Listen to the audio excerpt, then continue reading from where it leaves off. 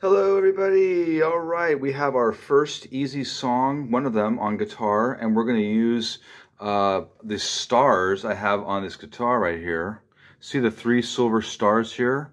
First silver star, second silver star, third silver star for C major right there. So I'm going to put my fingertip on the first silver star, my second fingertip on the second silver star, stretch ahead, third fingertip, third silver star. What we have here is string 2, fret 1, string 4, fret 2, second finger, string 5, fret 3, third finger, third fret, second finger, second fret, first finger, first fret.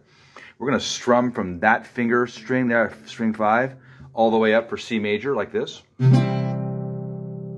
you're going to memorize C major is by taking your hand off of the guitar and continually go in for those three fingers and do it like 100 times, and you're going to memorize it just like that. Okay, that's not that many times. You spend more time doing video games and you can do this, a permanent skill.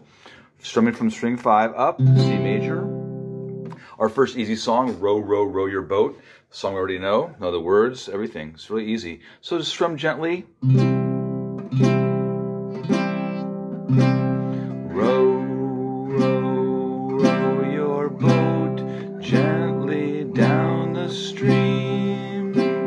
Merrily, merrily, merrily, merrily, life is but a dream. Do it again. Row, row, row your boat gently down the stream.